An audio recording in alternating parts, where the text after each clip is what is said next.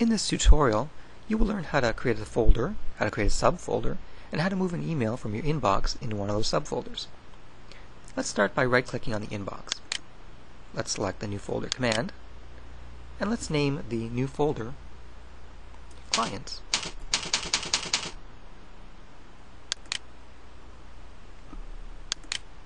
We now have a folder called Clients within the inbox. Let's now create a subfolder within Clients. We right-click on Clients, select the New Folder command, and this time we'll name the subfolder Smith.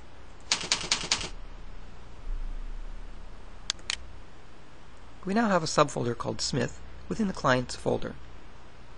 Let's create a second subfolder. We right-click on Clients, select New Folder, and this time we'll name the subfolder Jones. We now have two subfolders within the Clients folder. Let's now move one of our emails from the inbox into one of the subfolders. Let's click on the inbox.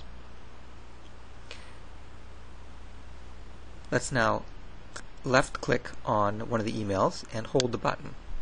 We drag the email to the folder that we want to drop it into, in this case Jones, and we let go of the mouse button. Let's now click on the Jones folder to see what's inside that folder. And there's the email that we dragged.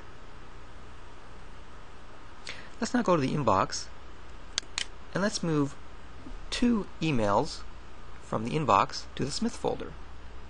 Let's click on the first email that we want. Now let's click the mouse button at the same time holding the Control key. So we hold Control and click. We now have two emails selected.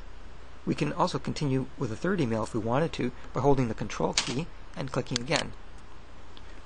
The highlighted emails are the emails that will be moved.